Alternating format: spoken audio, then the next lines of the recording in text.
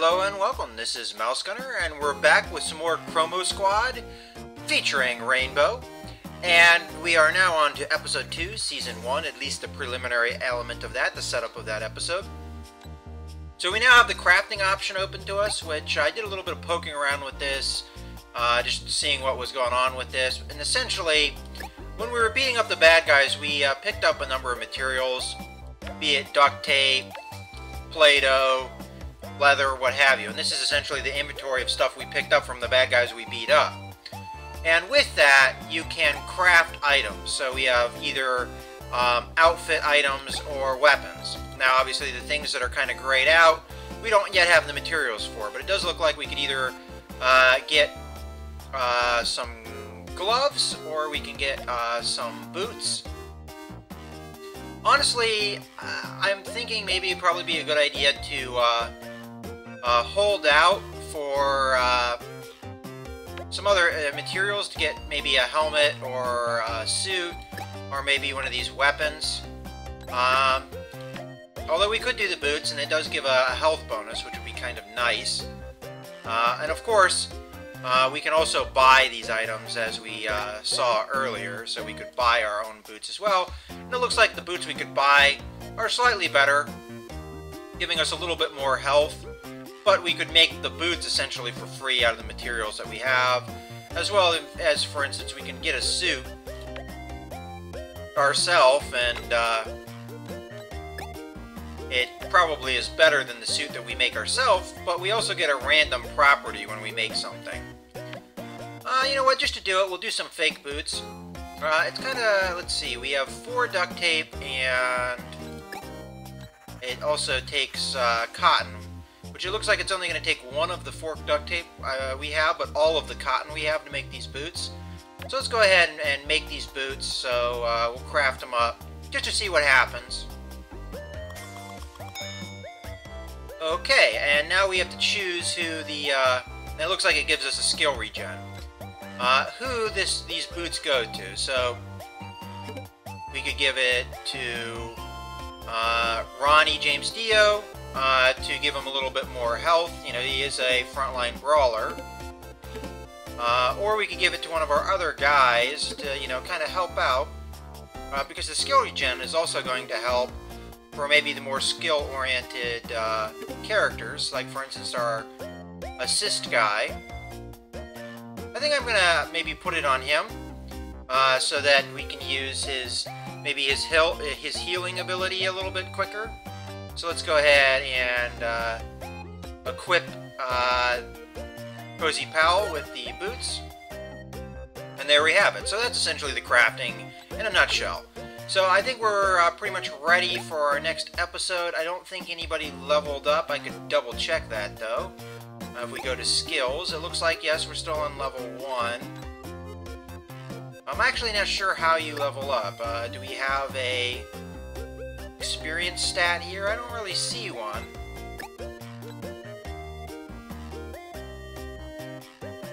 Okay, actually these are per season, so there is no leveling up mechanic. Okay, that's fine. So let's go ahead and read our email. So, hey, Cozy Powell. Hi, Cozy Powell. Remember me? You gave me your card after you helped me on the train station. The guy who needed money for tickets since his card would not work. I seem to have brought your bags along with mine by accident. Train companies, right? I'm so sorry about that, but they look intact. I'm still totally broke, though. If you can send me some money, I can mail it back to you, and maybe a little extra for a cab. I kind of live far from the post office.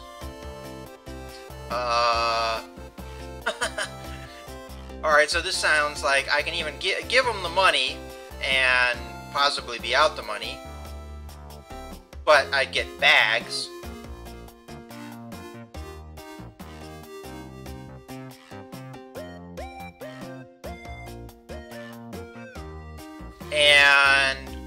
Or you could call the police. Well, nothing ventured, nothing gained. But 125 for not knowing what I'm gonna get. Oh, come on. Oh, let's have fun. Okay. Wow, you are a very nice person. It's hard to find people who trust strangers as blindly as you do. Some would say it's dangerous, but wouldn't the world be a better place if everyone was like you? Anyway, sorry for all the trouble. Here's all your money back, plus a little thing I made for you. Take care. So it looks like we ended up benefiting. Let's see. Let's go to our characters and go to our assist and see what he's got in his inventory. I don't see anything.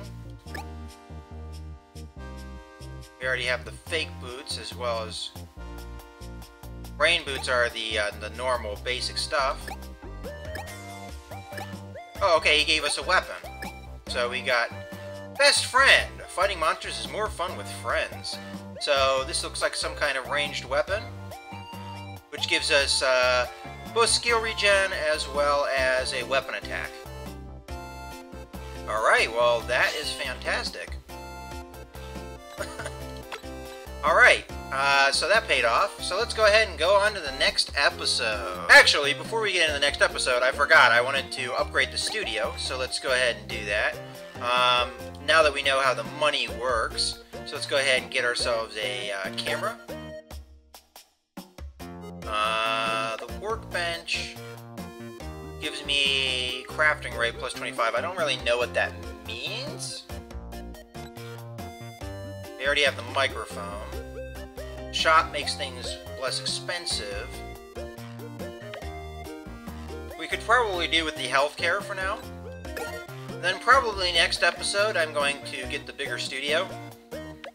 But for now, this is probably fine. So let's go ahead and get into the episode. And it looks like we're going to lose 422 through this episode, so we have to be mindful of that, and that maybe we're kind of at the limit of making a profit as well. So let's go ahead and record our next episode. So we have a couple choices, it looks like. I didn't really notice this before if we had options. So our first option is, in this episode, an innocent bystander will be kidnapped by the evil monsters. But should the victim be a boy or a girl? Also, laundry problems. And we have a max audience of 1,500, and we have a location here of a random dead end. And it looks like we have to reach a guy before defeating all enemies, and reach the guy in 3 turns. So that's one of the choices. We have 2 of 3, so this is Barrel and Roll. Blackmore Studios has an argument with a stunt actor who does not want to use a proper costume, but they have to record the episode anyway. So we have exactly the same audience, and we have a public park as our location, and we have to defeat a boss monster with a finishing move, and attack the boss monster with the lead 3 times before we do so. Or we have a fatty alien. Fat alien terrorizes the city, and Cerebro sends Rainbow to deal with this threat, but someone has a dentist appointment.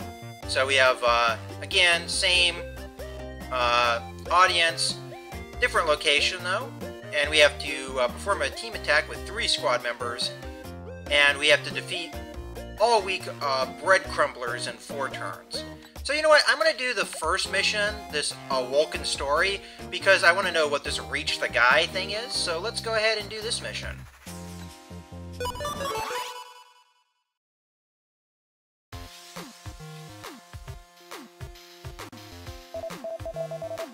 I've been researching and I think I know of a way to go viral and boost our audience. What is it, Tony Carey? Some of our episodes should be referencing the greatest heroes ever from other TV shows. Cool! We could record a special episode. Money isn't our best weapon. Don't worry, Richie Blackmore. I've got something in mind. There will be a kidnapped girl, just like in the series that inspired us. My sister will be this kidnapped girl. Wait. Why are we not using a male in need of being rescued? That's a valid point, Cozy Pal. Shouldn't we do this with someone else? She's family, and she always wanted to be rescued in a hero TV show. Well, I think we should be careful so we don't fall into any sexist tropes. The series that inspired us were like this, and if Jimmy Bain's sister really wants to do it, what's the problem? Honey James Dio, we may not see our motivations as sexist, or racist, or things like that, but when people watch our shows, they see only what is on the screen. So it's our responsibility to change the way things are instead of just reproducing the world as it is. I understand now. Fun things can also change the world, right? And such a small change, too. My brother-in-law, Luciano Diaz, also wanted to be saved by us. So I guess my sister won't be disappointed after all. Okay then, let's move out, Rainbow!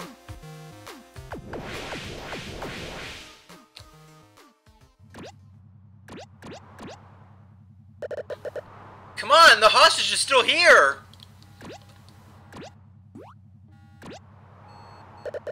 We need to take him to the boss! Let's do this quickly, I think Rainbow will be here soon.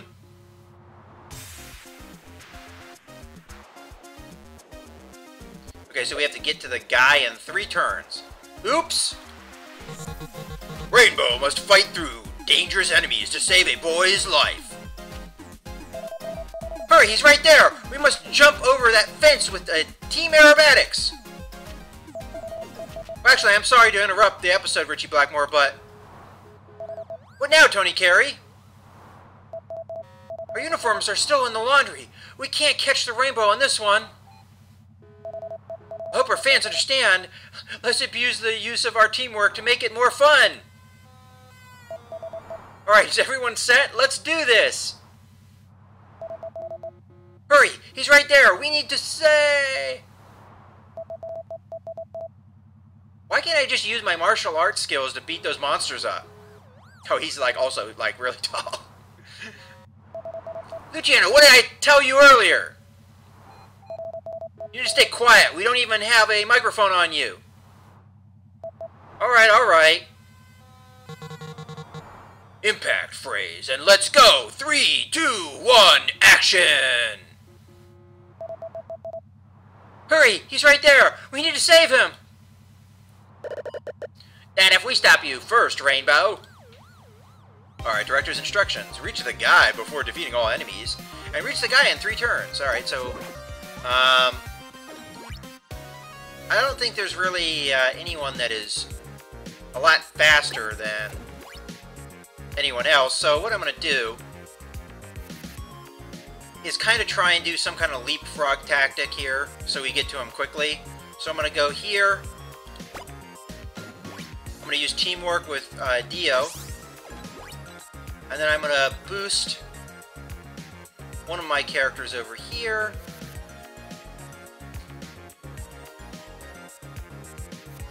Or we could even boost here and attack. That seems to make sense. We could also do the same thing with... Yeah, as a matter of fact, we'd probably be able to leapfrog quite a few people here. So, why don't we leapfrog here, then attack the turtle-y thing.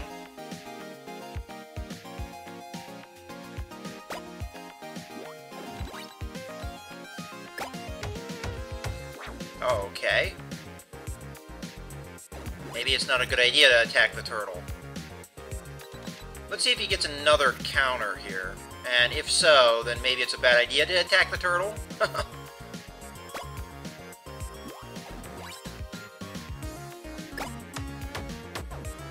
Okay, that seemed to be okay as far as effectiveness. Alright, if I jump here... Oh, I don't get any of my skill abilities, if I remember correctly, so I can't heal. At least that, as far as I understand, I can't heal.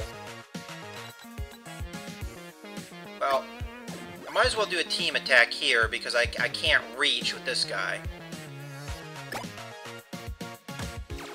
Okay, that guy's dead. And apparently... Oh, that was a mess up. Okay, so I can't leapfrog with this guy because,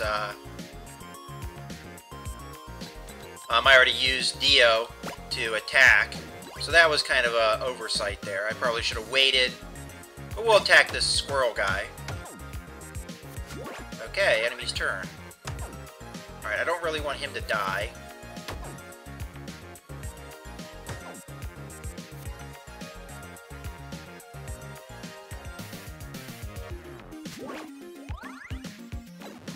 Alright, I should be able to reach him this turn, as far as I understand things. Because all I have to do is move here, then do a teamwork, and then leapfrog over and get to him. At least, I hope that's how that works. So I'll move here in case it doesn't work that way. And then do his teamwork. Now let's see if the leader can get to him. Okay, not quite, but I'll be able to get there in 3 turns. Okay. Alright, let's take out the turtley thing. And I think the best way to do that is do a multiple teamwork attack. And I'll do it with Dio because Dio is probably the biggest hitter. Oh, you can heal even if he doesn't have his costume on. Okay, I didn't know that.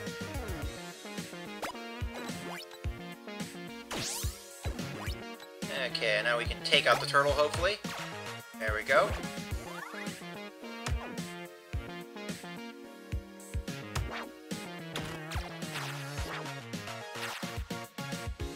Alright, hopefully this guy doesn't die. Which is possible. Okay, so we'll get to the guy. I'm gonna move here and see if that... Okay, that gets me to the guy. Then we attack. Alright, that's done. Jimmy Bain kind of needs to get out of there. So we'll move here.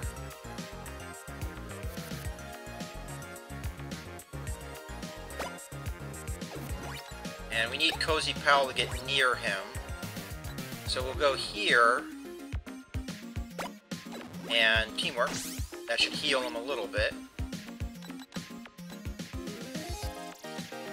Dio is going to cover.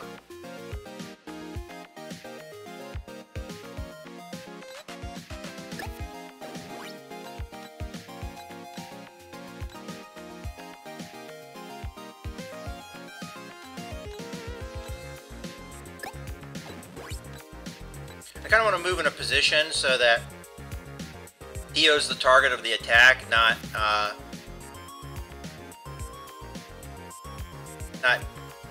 well, you know what we'll do here is we'll just use the teamwork to attack. I have to remember not to mess things up here. Okay. I'm just really carefully planning out the move here. Alright, kill that guy. Alright.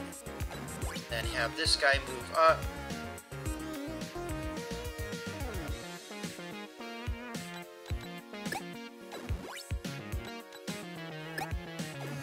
If you were able to move there, I could do a teamwork and maybe get Dio in here.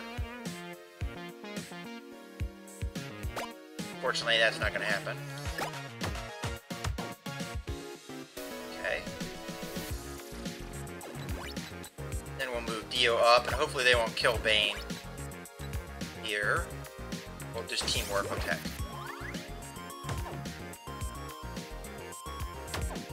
Alright, luckily we could count on the AI not making the right decision there.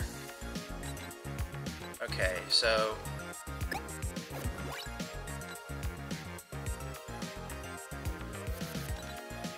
I'm gonna move here with Cozy Powell. I'm gonna move Jimmy Bain up. And I'm gonna have Cozy Powell use his teamwork again and heal. Then use his teamwork... I guess it doesn't really matter, does it? So we'll have him finish this guy off. Then have him use teamwork. And have Dio finish it off. Alright, so we got all 1,500 fans, and we got our director's instructions.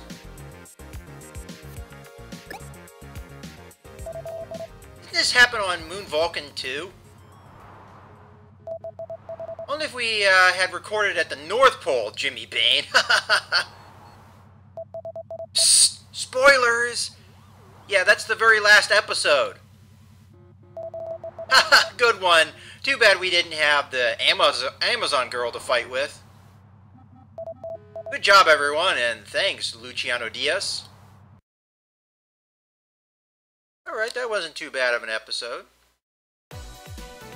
Looks like we got plenty of duct tape and Play-Doh and cotton. So, in any case, I hope you guys have enjoyed this episode. Not a whole lot of special attacks in this particular episode. So, our Twitter feed here is saying, I thought all the good and love on this episode was very ham-fisted. All right.